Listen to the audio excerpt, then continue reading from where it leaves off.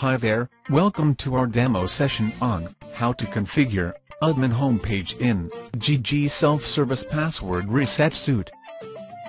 Prerequisites for installing JiJi self-service password reset suite are .NET Framework 3.5 with Service Pack 1, Internet Information Service 5.0 or higher, Windows Active Directory domain setup.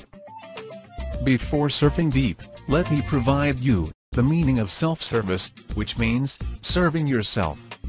JiJi self-service password reset suite provides a helping hand for end users or self-service users to reset or change their password and unlock their account by answering some known questions configured by themselves individually during their enrollment process.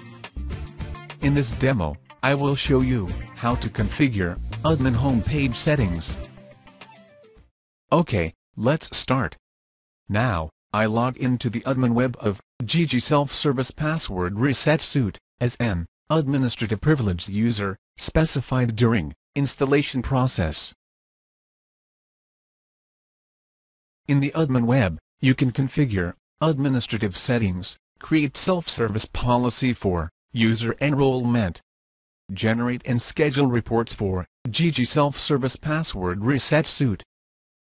Initially, in the admin homepage, you can notice the sections such as user status statistics and audit. The user status statistics comprises of 4 pie charts describing the user status in the Active Directory. These charts display the information of enrolled or unenrolled users, enabled or disabled users, locked or unlocked users and password expired users. You can generate specific reports by clicking on the specific charts. Here, I click the Enabled User section of Enabled or Disabled Users chart. As a result, you can get the detailed Enabled Users report. Now, we can see the additional settings present in the user status statistics. First, let's see about Exclude AD objects from chart. This setting helps in generating accurate information in the chart by excluding obsolete user information, such as details of employees who left the company, students gone out of college after graduation, etc. Except for enrollment chart, since it deals with licensing and product registration. Refresh chart updates these charts to current status. Now, I press refresh chart. As a result, you can get the current information.